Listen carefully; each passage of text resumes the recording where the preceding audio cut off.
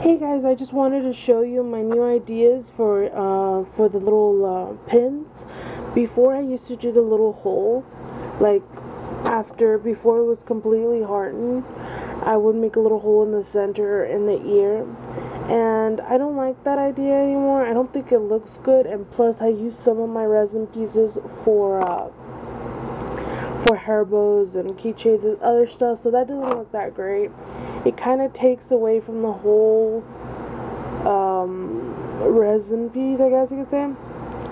So first I started with this little circle here, and I glued this on here to the back, and then I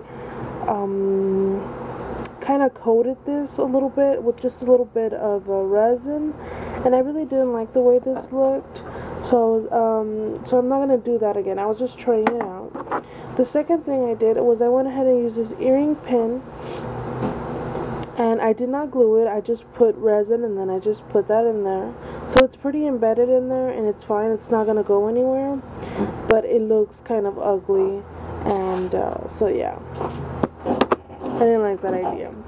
Then I went ahead and did the whole L shape.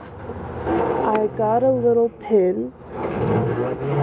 So this is a little pin that I use, and this is an earring pin that's been cut up. I can probably get like 2 pieces from a regular earring pin, and so I make it an L shape like this, and in the resin I go ahead and put it like this on the resin, and then once it's completely dry, then I grab my little this little needle nose, I think it's called, I'm not sure what it's called, and I go ahead and make my little circle so it could be so I could hang it right, and so you could see it a little bit in there. And in this one I did it the other way around because of the thinness of this one. They ordered some what are these called, Angry Birds, but with very thin layers.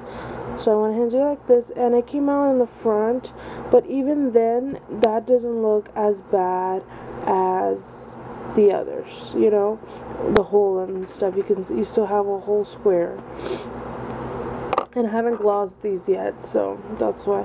And here's another one. See, it comes out like this, and it pops right out of the silicone mold, and there's a little thing there, and then I just make my little circle coming this way. So there's that one that I made. And then I made some strawberry ones, and the strawberry ones worked out really great. You can't even, if you're like this, you can't see them, but if you turn it, you can clearly see it, and those came out pretty cool. The only thing I messed up is that I didn't realize that the strawberry had like these little things here, so it kind of takes away from the little Hello Kitty picture. I should have put the Hello Kitty picture more down, but I didn't realize it had that, so I was trying to center it. But either way, I think it'll look alright because it's strawberry. It does have the little things. I don't know if y'all can see that. So yeah, and then I made some flower ones, and the same thing here. I don't know if you can see it there, the L shape. And I think that's all I did. Let me see. Here's another one that I made in the L shape.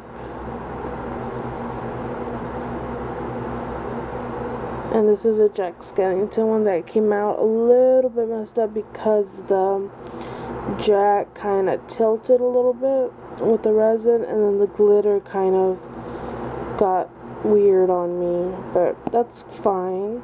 I'll keep that for myself. And then the last one is another Hello Kitty one, also L shape. Anyways, guys, I just wanted to show you the different ways that I do the pins, that I'm starting to do the pins. I was gonna start making them like this, but I decided not to. I decided to I think this way is the best way. Maybe even the L shape, I should have put the L shape going sideways, like here, instead of down. But I don't know why I didn't think of that. Next time I think I'll put it going sideways. Anyways, guys, thanks for